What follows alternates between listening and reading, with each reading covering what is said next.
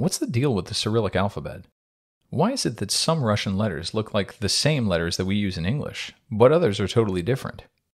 It turns out that the Cyrillic alphabet was developed from a more complicated alphabet called Glagolitic. That alphabet was developed by two brothers, Saints Cyril and Methodius, who were given the task of evangelizing to the Bulgar people.